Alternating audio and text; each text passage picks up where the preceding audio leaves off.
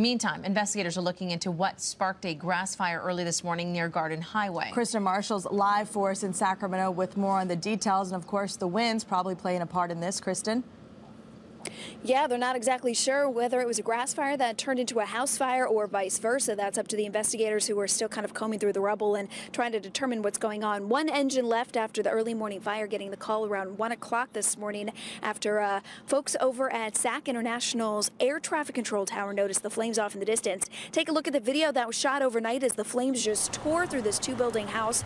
No word as to whether or not anyone was inside. There are preliminary reports indicating that this could have been a foreclosure, so it may have been vacant. Haven't seen much in the way of ambulances leaving here or traveling to the location, so that could be a good sign that this might just be some property damage. Now take a look at our other camera that's up closer to the scene. We're several feet still back, but we have a portable camera that is able to get up there, and the entire house just burnt down to basically ash and rubble. There is still that charred smell of smoke and kind of a campfire smell in the air here after the fire was burning for several hours, and we're told that fire crews had a little bit of trouble dealing with some of the water. They were stringing hoses from several of the engines several hundred feet to get up to where the house was. There is kind of a creek here that they were thinking about possibly using as well, but luckily didn't have to go that route.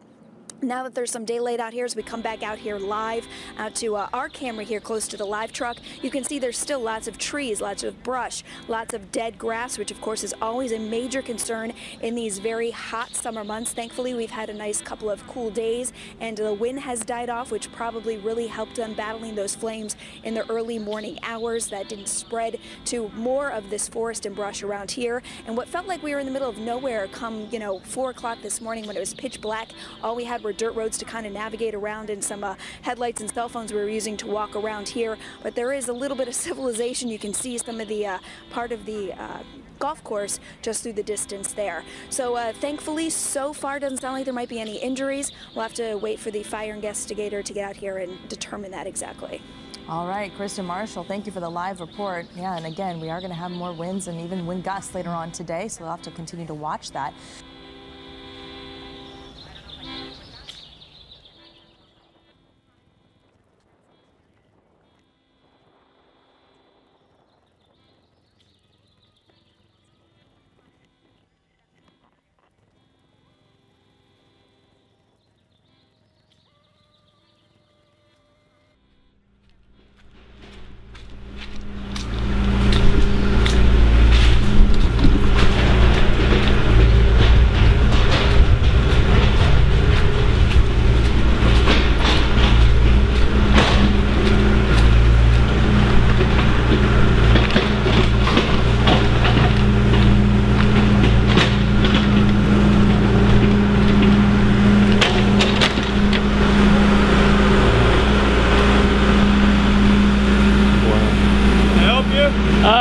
Sure, if you like. I mean, I'm not sure what you can do, but I'm just documenting.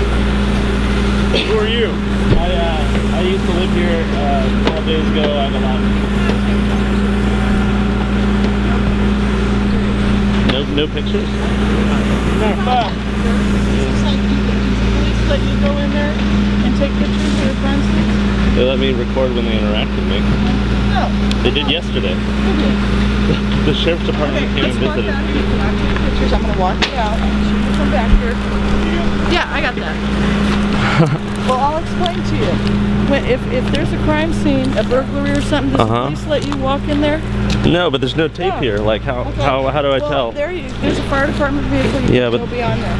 Well, that's Morgan Lesko. I lived here 12 days ago. I had property in what looks like the burned down property.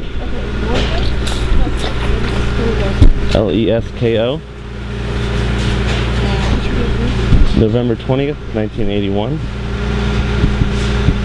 who else lived here? Well, David Tat Chow was the owner. How many who else lived here? It was, it came and went. There were like 6 people living here when we got evicted. Well, once somebody takes ownership of the property, that's their property. Once you get evicted, it's not your property. You have to make with the owner, it's I understand. legally, you can't even cross the property. That's trespassing. I don't know if they were told that. You guys were told that. I mean, but are we on the property here? Huh? Is this the problem? I can put that off wherever I want. I'm legally a police okay. Well, officer. I'm sorry. I don't mean any disrespect. Like, I just didn't see any. There weren't any markings anywhere that this was a crime scene. Like, well, yeah. I'm just telling you. That's why I said you cannot take photographs. Okay. We can put up the tape all the way back to the end of that. All right. That I mean, like, yeah, like I wouldn't have crossed that. You know, that's all I'm saying. Like, that's all I'm saying. But they came in here. We brought them in here, so that's why there's no tape across here. Yeah. No, I'm just telling you. So, how many people were living here? About 6, like, permanent at the time, and there's about 30 people with property on the farm. We've been trying to get it off for the last 12 days. I've called Mr. Vasquez a couple times. He hasn't returned my calls. He only wanted to deal with the previous owner. Well, that's because, and I'll tell you why. Because legally, you can't call and say, hey, I'm living here, blah, blah, blah. I understand, but he hasn't been cooperative with the previous owner either. Like, it's been 12 days. We only have 15, according to the law, to get our property back. And now, like, the rest of my property's been burned down. So, I mean, that's going to add to the lawsuit, but, like... But yeah, my birth certificate, passport, all my stuff's like now gone. The thing is, how do you know that this isn't a 226 file, like you said? Oh, I don't know. All I know is my shit's burned. Where's Mr. Chow? He's downtown Sacramento. And he's living there? No, I mean, he was living here. He's just staying with friends on and off right now in the last 12 days. But I just saw him downtown. He told me what he told me he had heard something happen, and I offered to check it out with my camera. So that's why I'm here. Okay, and what's your address? Well, it was this. You've been gone for 2 weeks? I haven't really, I haven't gotten to... You stayed the last 2 weeks? I've been with Sarah Prodan Thompson, who was staying here on and off, but she has a home of her own. Okay. I haven't gotten her address down yet or memorized or anything. And her name is Sarah what? Prodan Thompson. Can you spell it? PRODANTHOMAS, I believe. Thomas or Thompson? Yeah, Thomas. I'm sorry, my brain's. Okay. And it's dash. Is there a hyphen? I'm not sure. It might be either way. Okay. And what street does she live on? She's on Rafferty Court or Lane or something on McClellan Air Force Base.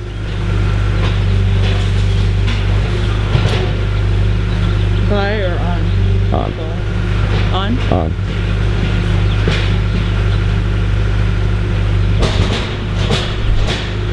Were you guys renting?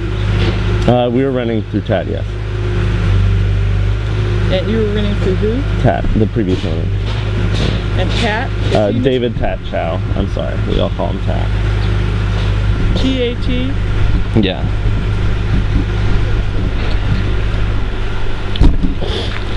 And where was he living? You mean here? Like, he was here for the last 38 of his 42 years.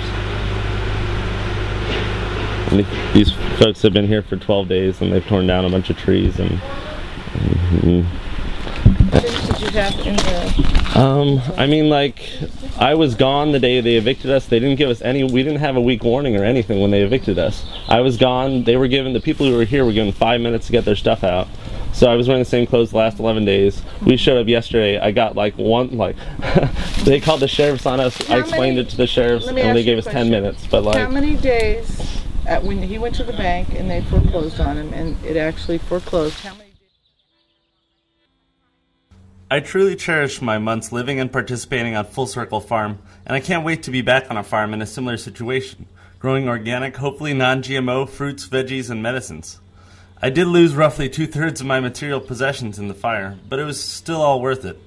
I recommend everyone try living on a farm for some amount of time, as we must become far closer to the food we eat.